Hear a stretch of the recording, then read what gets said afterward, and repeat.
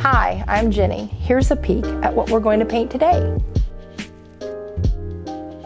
This is a tree shape that's going to need to be a little brighter, but for now I'm just getting the basic color in there.